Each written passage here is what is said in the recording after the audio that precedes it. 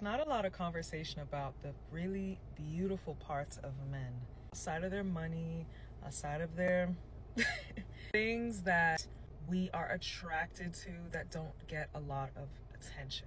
And I know a lot of men are not gonna listen to me or believe me, but when I tell you these attributes are so sexy. Number one is vulnerability. When a man can be honest about the trials and tribulations of life, how it made him feel, what he learned from it, how he grew, how he found resilience, how he's changed over time, and honestly and authentically articulate these things to his partner, to his friend, to his therapist, it is so fucking sexy. Unfortunately, a lot of men think that it's best to be a macho man, don't cry, blah, blah, blah. That is what other men are telling you to be. But what are the women saying? The women are saying, tell us, talk to us, confide in us.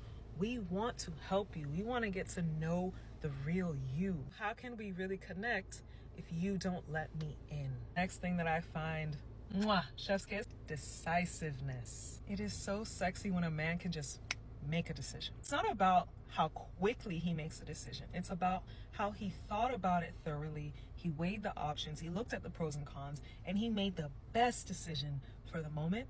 And once he has made up his mind, it's made. If that ain't masculine energy, I don't know what is, baby. The next thing is a man who cares about others. I always wondered why I had such a strong attraction to Malcolm X and revolutionaries, and it's because they dedicated their life to helping others. It's so selfless and it's so sexy. A lot of men are inherently selfish. So when you meet a man who actually wants to make the world a better place and puts action behind it, oh child, I'm ready to cook a Thanksgiving dinner every day of the week.